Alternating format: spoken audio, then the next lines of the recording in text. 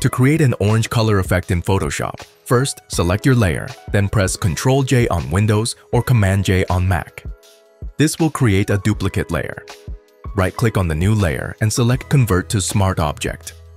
Now go to the Filter menu and choose Camera Raw Filter.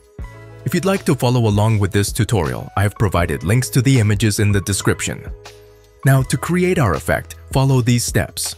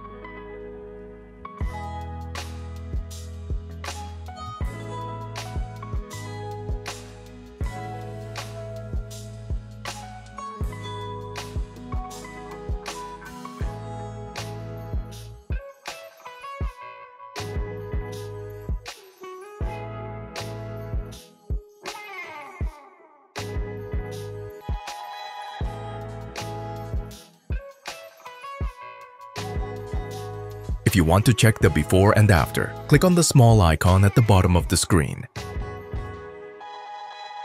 Once this is done, click on the three dots and select Create Preset.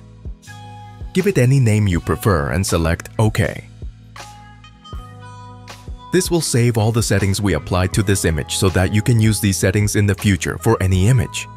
Click OK to confirm. To check before and after, click on the eye icon next to the image layer. To apply the same effect to another image, duplicate the layer by pressing Ctrl-J on Windows or Command-J on Mac. This will create a duplicate layer.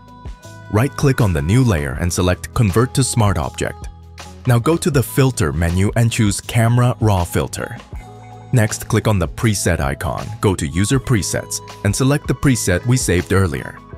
This will automatically apply the golden tone settings to the current image. You can adjust the sliders to change the intensity of the effect or make any other necessary adjustments. Once you're satisfied, check the before and after and click OK. If you don't want to go through all the steps we've taken, I provided a link to this preset in the description. That's it! Don't forget to write in the comments about today's video. This will help us to improve our content and deliver better results to you. And tell us what you want to see in the upcoming episodes. Till then, bye-bye, take care.